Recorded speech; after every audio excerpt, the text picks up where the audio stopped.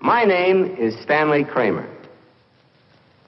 Nowadays, a motion picture producer engages in a great variety and types of battle.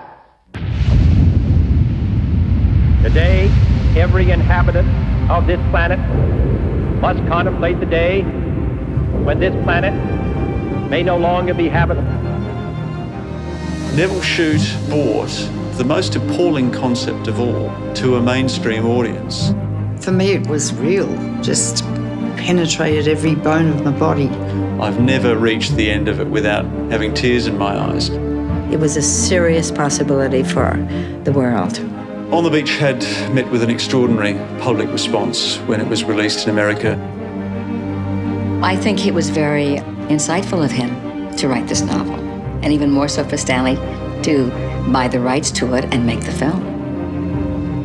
I think Australia, like a lot of places in this world, are fascinated with Hollywood and fascinated with motion pictures, and particularly with stars. And they were thrilled with Gregory, Peck, and Gardner, of course. I take it you put me to bed. They hounded her like the paparazzi does now. Because she was a good story. She'd make terrible statements about, this picture's about the end of the world, and I think this is the perfect place to be for that. I think that my dad would be very surprised that it has lasted for 50 years. Maybe a bit disappointed that the world hadn't learned anything.